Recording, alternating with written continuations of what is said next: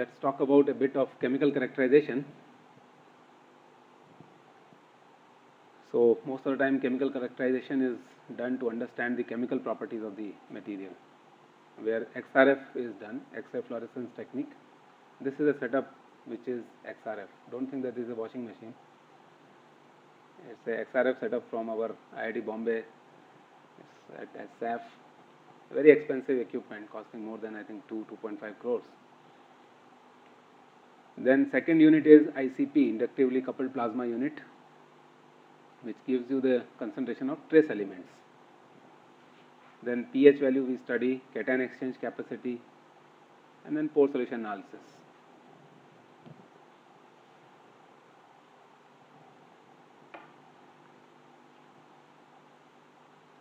So these are the palettes of X-ray.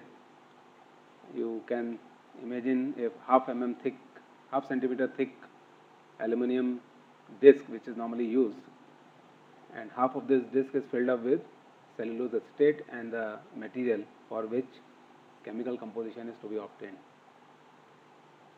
And this makes a bond. You cover it, apply some load so that it becomes a pellet. And this pellet in this form goes into the XRF machine to get the fractions of oxides which are present in it. Now this is the inductively coupled plasma unit, where you can find out the trace elements which are present in the soil mass up to the PPT level, parts per trillion. So this instrument, which is in our lab, can be used up to ppb or ppm, parts per million, parts per billion. But then this equipment can be used for finding out the concentrations up to PPT level, parts per trillion. Now these are the results of different materials which have been analyzed. You will notice that the calcium is present in the chalk sample and 26.5% is present in GGBFS. And in your normal white clay, the calcium is only insignificant, 0.27. The fly ashes are also very poor, 0.11, except for one type of fly ash which might be a different type of source of coal. So this is the reason why your GGBFS is very, very active, because it has more calcium. This is what is known as elemental analysis of different oxides. Well, this type of study becomes very important to see how the pH of the material changes over a period of time. So you have to establish first whether the soil or the geomaterial is acidic or basic, and how this acidity or basicity changes over a period of time. So this type of studies are normally done, particularly by people who are associated with concrete technology, that how easily the system becomes acidic or basic. The common sense says that you can't use a material which is acidic in making concrete. So you may see the alteration in the response of the material. It may dip further and then again pick up in terms of its pH. So these type of studies are done to study the response of the material over a prolonged duration. And the last scheme of characterization of the materials for their chemical properties is known as cation exchange capacity. So by definition, cation exchange capacity is the concentration of calcium ions which is present in certain volume of the extract divided by the equivalent weight of the cations. Now these cations are nothing but the cations which are replaced by calcium ions. So that's the reason why we call it as a cation exchange capacity, how easily the cations can be exchanged from the soil mass by the contaminant. So here you have to treat the soil sample repeatedly by sodium hydroxide and calcium hydroxide, and then see by every trial how many calcium ions are replacing sodium ions. So this is a sort of a reactivity. So for different materials you will notice that the cation exchange capacity, its units are milliequivalents per 100 grams. This varies, and you will find that for different type of soils the values are quite less.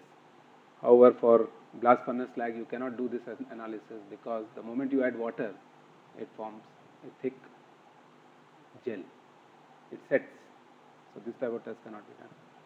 The basic idea of doing SEM is to get a very detailed idea about the material, particularly where you stop by simple optical imaging. This is where SEM begins, or this is where the domain of SEM begins. So, for obtaining very detailed images at much higher magnifications and resolutions, approximately 10 power 5 times, if you want to study any sample or a specimen, then you can adopt for SEM, and this is an improvement over simple light microscopy. The beauty is that SEM images the surface structures of bulk specimens, and nowadays SEM analysis is becoming very common in different types of studies related to biological sciences, particularly tissue culture if you are interested in studying, in medical sciences, material sciences, earth sciences, and in civil engineering also we are using it because we treat geomaterial as a natural material or man-made material. So what is essentially done here is that you create a image using electrons instead of the light waves.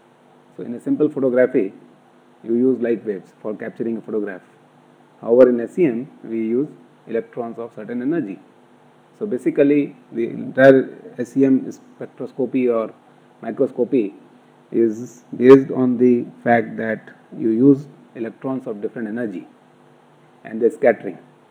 The beauty of this technique is that images have a greater depth of field and resolution than optical micrographs, and that is why it becomes an ideal technique for studying the fractured surfaces or the particulate material, is it not, where you have more of particles arrangement which you want to study, and the fracture surfaces are irregular, not very shining, broken, and so on.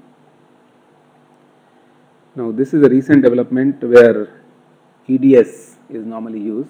This is known as energy dispersive spectrometer, and when you add this along with SEM, so this becomes EDSEM, EDAX. So this allows elemental analysis also. That means you can do the analysis of sodium to uranium. However, you cannot study lanthanides, actinides, and the gases if they are happening to be less than 0.1% of the weight. So this is the beauty of the technique. Another good technique, another good implementation of this technique is the X-ray mapping is also possible in SEM, and which shows the distribution of elements in the material. So if you want to do the elemental analysis, SEM becomes a very good tool.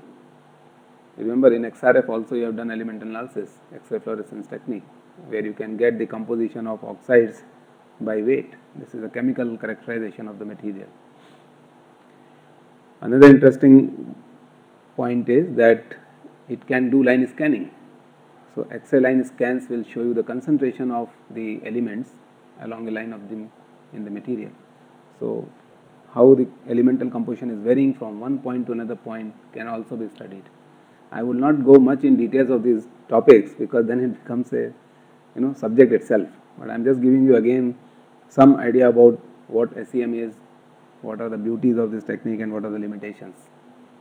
What is the working principle? The working principle is you have a beam of energetic electrons which is falling on the sample. Sometimes we call it as a specimen also, and then interpretation is done by using again collection of X-ray beams or the electrons which are getting generated into the system. And what we study essentially is the interaction of the electrons, and this transformation is done on a 3D image to obtain a topographical, morphological, compositional, and crystallographic information. So this is the beauty of this technique. This figure shows you how sample is bombarded with an incident beam of electron.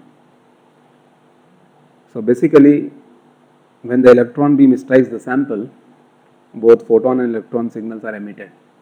Now what is that you want to collect and what is that you want to analyze is an art. So if you consider this as a sample on which there is a beam of electrons falling and then there is a scattering. So you can have X-rays, you can have auger electrons, you can have primary backscattered electrons which we want to collect for our analysis, and this will depend upon the atomic number and topographical information.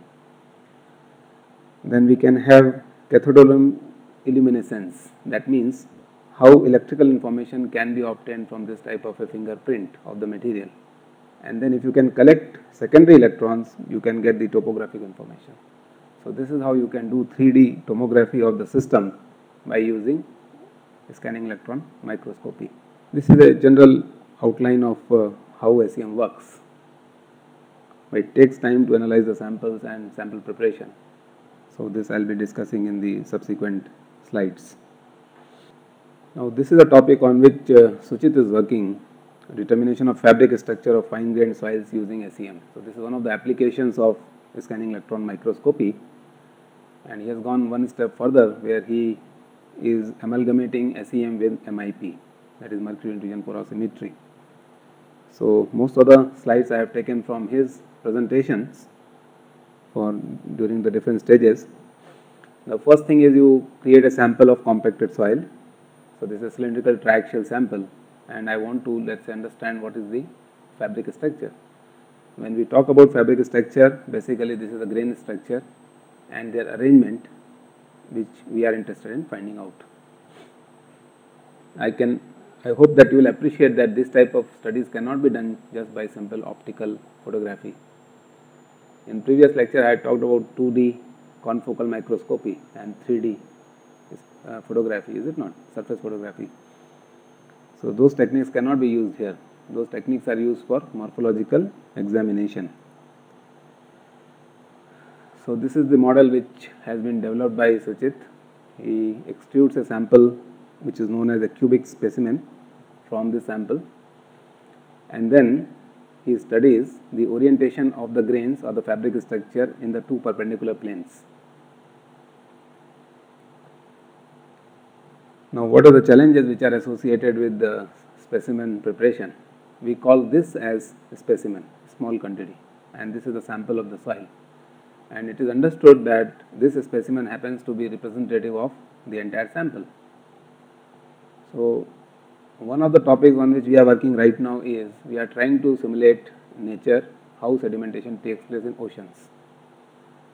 So you can imagine if you have a sample of 6 centimeter length based on the sedimentation process, how grain structure is getting formed can be studied by taking out a sample under in situ conditions as a form of a UDS sample, undisturbed sample, and then taking out this specimen and analyzing it for SEM.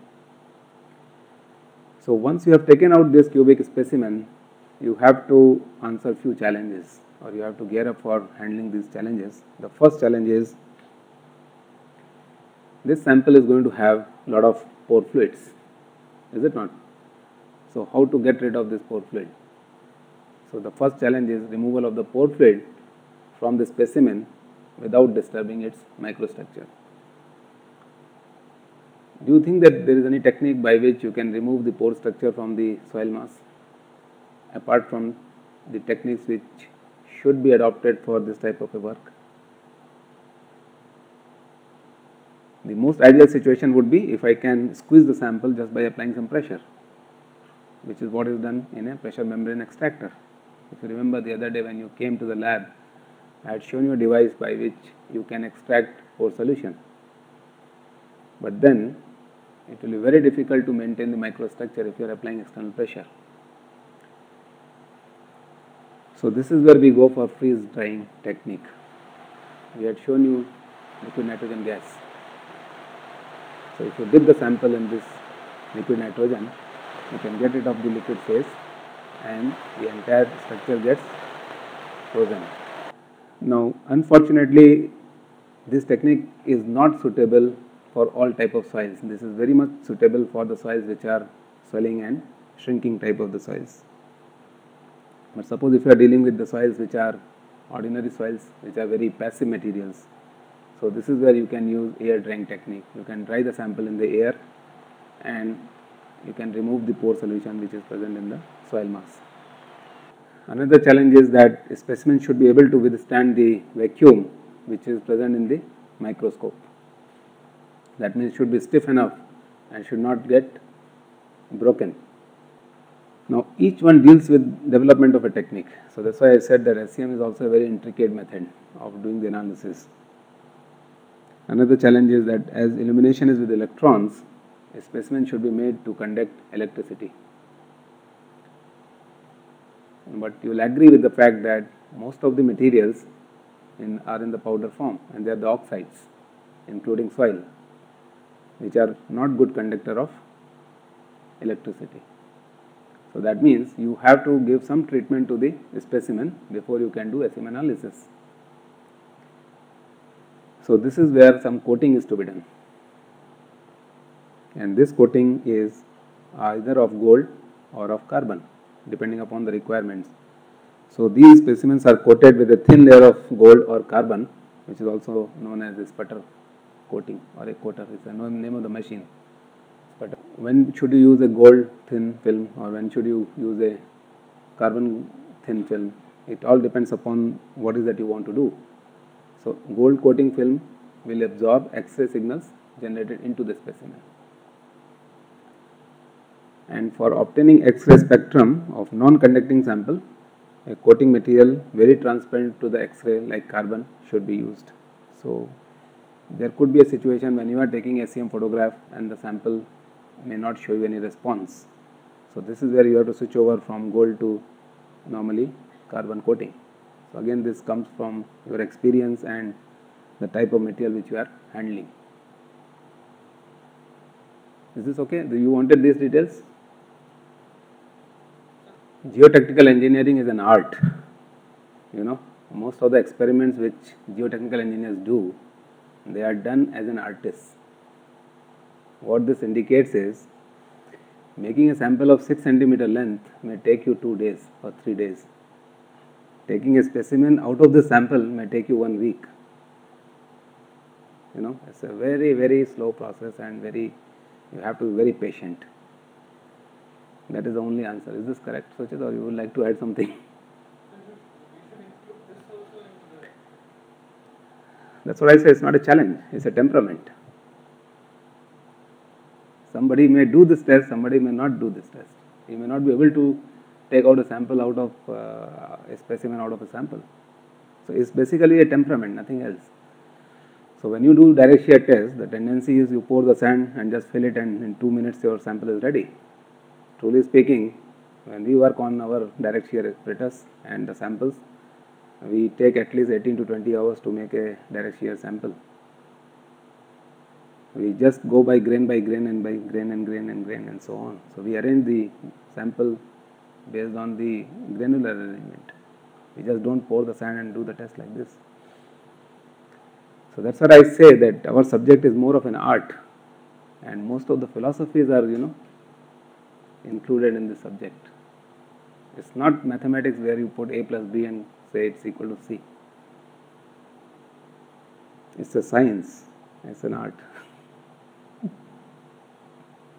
But yes, your question is very correct. Challenge is there. But then, okay, I have not included in this list. But to make you happy, we can say yes, the first point should be how a specimen should be retrieved out of the soil sample. But that's not a very big deal, I suppose, or it is so. You can answer his point. So that's why geotechnical engineering is, too much research oriented, and one should have a temperament to do research. Research cannot be forced. Now, another answer to your question will be, why this challenge is not included in this? So the thing is, basically in this study, we wanted to know the structure of the particles, or the arrangement of the particles in 2 different directions. Okay, so that's why this is the need for this particular study. So generally, whenever you do the SEM, you need not to be very cautious about taking out the samples. Means just you are interested in the topmost surface. But here I was interested in not only the topmost surface or the horizontal surface. I was interested in the perpendicular surface also. So that's why I took a lot of time to cut the sample with the help of a knife properly, and then keep it for the drawing purpose. So that's why this challenge is, I would say, this is for this particular study. But if you want to know general about the specimen, just you can take out the sample and just cut some part of it and keep it under microscope. So, like in case of, let's say, polymers or concrete, but even concrete samples are also very tough to extrude from a sample. But then you have to devise a way. You can't say that this cannot be done. Okay? Are you satisfied or no? Say that this cannot be done. Alright, so these are the challenges, and of course what you say, Jen, that can also be included in the list. Well, this is the typical face-to-face interaction which normally is depicted in the textbooks, and you have been studying in your undergraduate. But did you ever question to see this literally, that whether this structure really exists or not? So I'll try to show what Suchit has obtained in his studies. Now this is what actually we got by doing SEM analysis of the sample. Here you can see this platelet, and this is just sitting above another plate. Can you appreciate this? It's clear or no? Now if you enlarge this view, this is what you get. So this is one platelet, and there are so many other plates which are underlying. These are sheets. So this is how you say face-to-face contact. I will show you another photograph where it becomes much more easy to visualize. Is the figure clear or no? Little bit hazy. Contrast is less. Okay. So this is also a problem with the researchers. They get too much biased by their own findings. So we start seeing everything in our own doings. Others may not observe. But you can see the stratification over here. So these are the stratification, schist formation, layer wise. Is this clear, Suchit, or no? You can add something if you want. Basically, the first two figures, now these photographs are taken from the top. Okay, and the third figure is taken from the sides. Right. So if you understand now from this left figure, face-to-face interaction, that if I take it from the top, I can get the layers. Okay, and if I see from the sides, I can get those stratifications. Yeah, this one is clear. You can see this sheet lying over the other sheets. So basically in SEM, what I have to do, first of all, I have to keep the sample in one direction. I have to take the photographs and then just change its face and again take the photo. This is a much better picture of kaolin. So here you can see the packs of the sheets of kaolin. So this is exactly face-to-face arrangement of the grains of kaolin. Of course, this is at 4000 magnification. So this proves the granular structure of the particulate structure of the soil mass. Another reason could be that you are working on marine clays, I suppose. So marine clays will show you a lot of impurities, and because of that there may be some haze. However, this was a pure mineral on which we had performed the test. So these are the sheetings of the kaolin which are very clear. And now it gives you a feel of how face-to-face interaction can be really defined, and what causes this type of interaction, and ultimately how material properties are going to get altered. Now my question to you is, why these studies are required? Till now you have been doing only compaction curve, is it not? Without bothering about what really is happening to the soil mass when you move on from dry of optimum to the wet of optimum, crossing over the OMC. So for that you have to wait for some time, and when he presents his results in his annual progress seminar, then you should come and see that there is a transition of the orientation of the grains from dry to the wet of optimum, and he has literally captured all these things beautifully. And then he is trying to assign an electrical number associated to the arrangement of the grains, and that number tells you what type of fabric structure is present in the soil mass. So this is his PhD topic. How much time normally you take to complete one sample analysis? So preparation of sample take at least 1 day or half day, means for each specimen I would say, and then taking the photographs and analyzing it, so at least it takes a week for 4 to 5 samples. Okay, it gives you a fair idea about the grain structure. Now look at the second type of structure which you have been studying in your undergraduate, face to edge and edge to edge interactions, is it not? This is what, how do you call this as this structure? Flocculated structure. Truly speaking, this is really, is this a flocculated structure or not? How do you define this structure? This is a dispersed structure. Truly speaking, it's not a real flock. It's a card house structure. It's a pack of cards. Now, if you look at the micrographs, you have a grain here and you have a grain here. So this is, edge to edge arrangement. Is this clear? Sujit, is this clear on the photograph? And again, now if you see these three photographs, 1, 2, 3, the first one it is taken on the dry of optimum on the compaction curve. Okay, the second one is near the optimum water content, and the next one is weight of optimum. So you can see the grain structure or the fabric structure changes as we move on the compaction curve, and the particle basically why the particles are getting compacted, or why we are getting dry density more as we go for higher water content and up to certain water content. So it is because the particle packing or the density of the particles, it's increasing. So that is the reason. How much time it takes to analyze this photograph? Suppose if this photograph is given to you, how much time normally takes to analyze the photograph, to make out something out of it? So basically it depends on the judgment basically and intuition.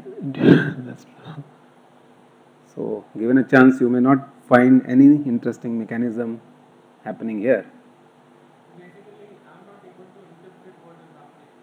That's what actually I am telling you, that it requires a third eye to observe what's happening here.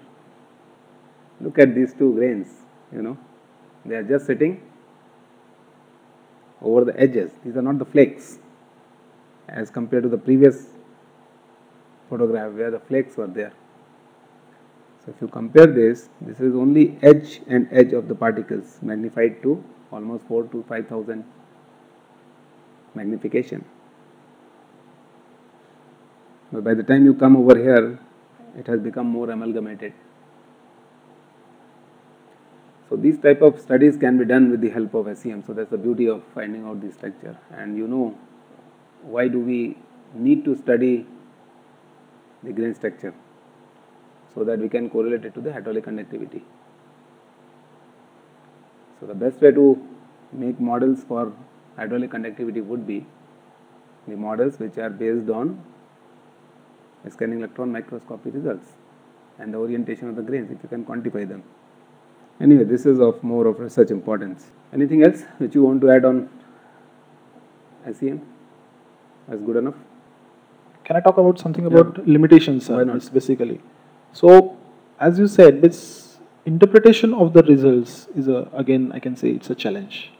So, how do you observe? Means how many micrographs till now you have gone through? So from that you get an idea that how researchers they study the SEM micrograph. From that you can get that I should go in this direction. I should study each and every particle and its arrangement. So that gives you more feeling. So again, that interpretation at what magnification you are taking, that again some matters a lot, because if you are taking photographs at say 500 magnification and 4000 magnification, so same photograph but at different magnifications they will give you something different information. So that also matters a lot. So many things are there for interpretation, for proper interpretation of the photograph micrograph. It's just like zooming in and zooming out of a picture to get the information of your requirement.